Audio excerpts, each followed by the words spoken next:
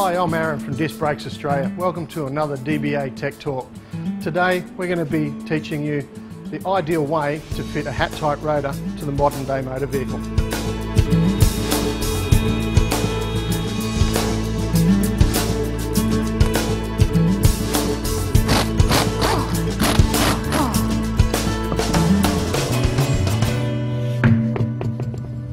Okay, sometimes the wheel can be a little bit awkward to get off purely because we end up with a portion of rust forming around the ring of the hub. So we need to sort of jiggle the wheel sometimes to get it off. But once the wheel's removed, we can actually see the brake system sitting there with the rotor, the caliper, and this part in the centre is the hub area. Now we undo the caliper retaining bolts. There should be 2 retaining bolts for this style of caliper. Now to be able to clear the pads from the rotor, we just push gently against it and pull back just to give the pistons a little bit of movement, and then remove the caliper from the disc rotor. We never hang a caliper on a brake hose, so we always use a hook and attach it off a solid part of the suspension rather than it hanging off the brake hose itself. Now it's exposed to the disc so that it can be physically removed from the hub. This sometimes takes a bit of work, because as you can see, you get a rust scale forms inside the disc, on the mounting face and also on the face of the hub. It's very important that this rust is removed before we refit a new disc to the vehicle. What we're going to do is use some coarse emery paper to get the bulk of the rust scale off, but first of all we use like a WD-40 or an inox material to just spray on there, just to lubricate while we clean. Just give that a liberal coat. Be careful not to get it onto the pads or anything like that, but then we just basically work our way round and remove as much of the rust scale as we can in a bulk way.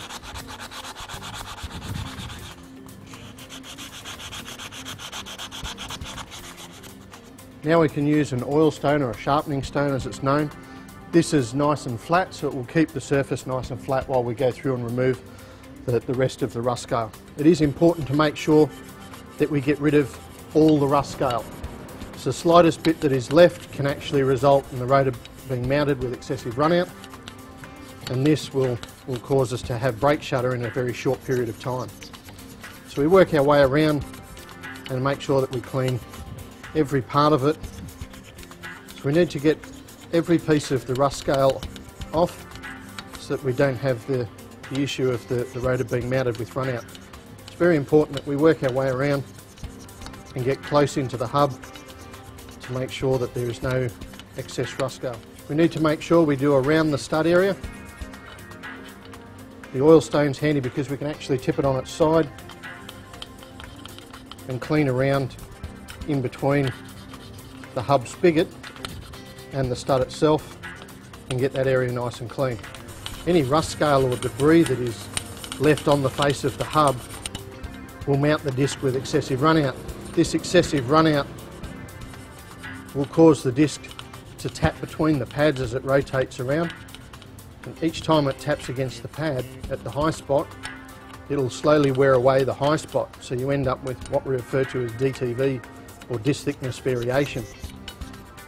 This disc thickness variation is what actually gives you pedal pulsation and steering wheel shudder under brakes, and depending on how much runout the disc is mounted with will determine how quickly this brake shudder will occur.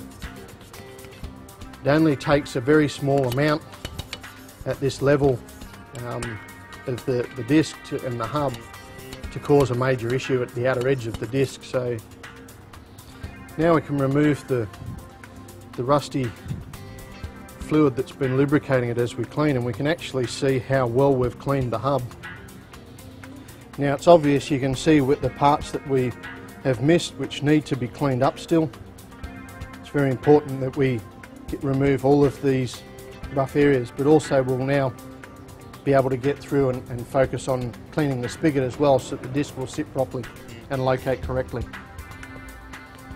Now we can see that we've managed to clean away this rust scale area and get it nice and clean. You know it's clean enough when you can actually see the machining marks on the face of the hub. Most disc rotors that operate on this style of hub use the centre spigot hole to locate the disc correctly and centralise the disc. It's important now that we've cleaned the face that's going to control the run out side of things, we also need to clean the spigot so that the disc doesn't end up sitting unevenly on the spigot and causing uneven pressure on the disc rotor. Once again, we'll just spray a little bit more of our WD. We use some fine grained emery paper and we work our way around the spigot.